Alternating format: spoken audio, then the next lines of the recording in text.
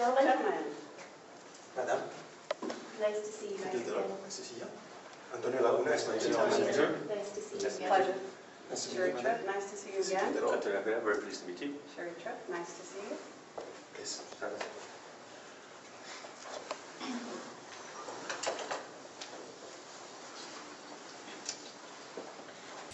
So we organized this meeting in the goal of trying to have and reach an agreement. So after the conversation we had yesterday, where we understood there were some issues that we needed to tackle and to find a resolution.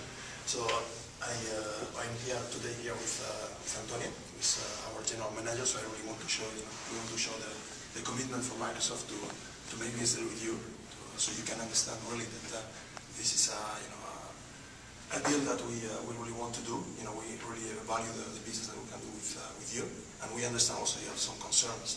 But today, I think that it's the right time and the right place to address them, to discuss them, understand what is exactly the concerns you have, because I understood there is some risk that you think there is about some financial exposure that we don't think is necessarily there, but we need to discuss this a little bit so we can understand your concerns, we can explain what is our point of view, and then see if we can move forward and proceed with it. Well, we certainly appreciate you taking the time to come and meet with us. Just to clarify, what we're primarily concerned about is the intellectual property exposure, and we've been very clear on that throughout these negotiations.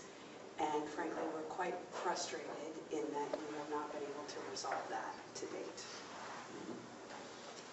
So what is exactly the issue